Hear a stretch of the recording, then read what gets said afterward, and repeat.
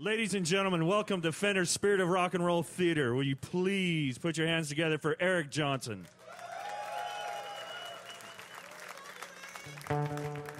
This is a piece called Friends off the Tones record.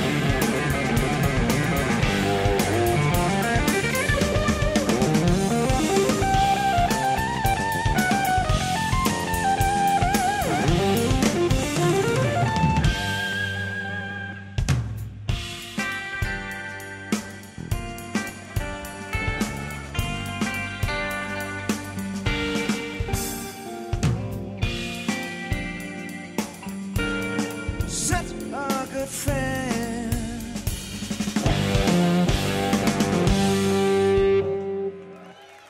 All right. We're going to take this opportunity to do a piece for you, that two pieces actually that are written by Kyle Brock, and this first one's called CW. The second one's another selection he wrote that was on Venus Isle, and that's called Camel's Night Out. So, Kyle Brock.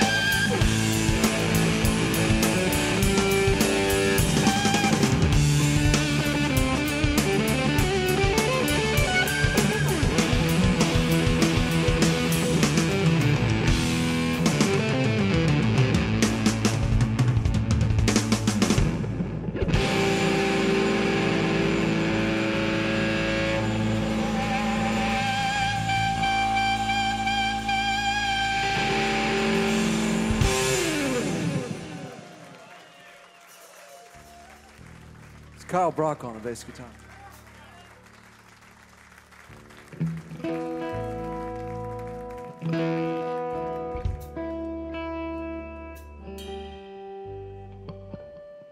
We'd launch right into a song now, but we're going to take our time so that we won't get too professional, you know. There's a part where we keep it old school and non-professional. That's my thing. Ever since that talent show in 8th grade, I wanted to keep it real, you know.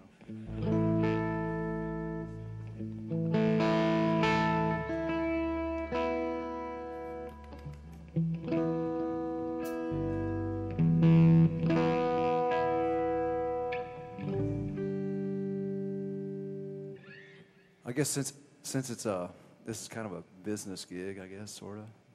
I just want to. This guitar is 100% stock. I didn't do anything to it, except no, nothing at all. Actually, it's totally. It's just one that it's great. I'm kind of enjoying it. It's cool. It's like finally got something that was kind of wrapped in everything I was looking for in a guitar. So it's cool. Digging it. It's not a plug. I just wanted to say that it's. I just wanted to mention that it was all, or that it wasn't. I didn't switch out any parts on it or anything. So put a Gibson neck on it, but that was about it. It was hell getting the decal to fit on it, especially 15 minutes before the show. But all right, we're gonna do a piece for you right now called "When the Sun Meets the Sky."